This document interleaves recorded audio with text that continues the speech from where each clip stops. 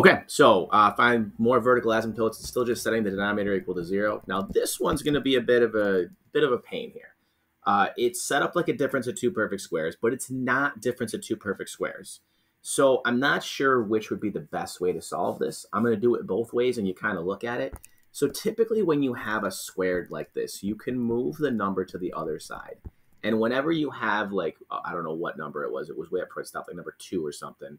And I split it up by factoring it. You don't have to do it that way when it's like this. You can always do this right here, even if it was a perfect square, and then you take the square root. And then, but the issue is, whenever we take the square root as part of an equation, we did this, and again, I don't remember exactly when it was. I think it was when we were solving for imaginary solutions in things, which was kind of a very minor topic.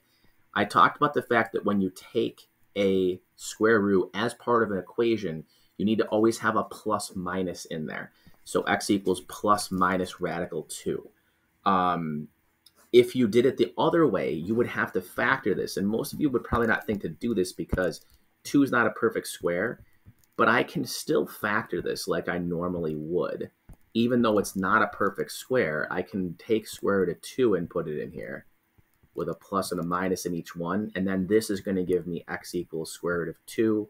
This is going to give me x equals negative square root of 2, which is the same answer I just got. So even if it's not difference of two perfect squares, you can still do it.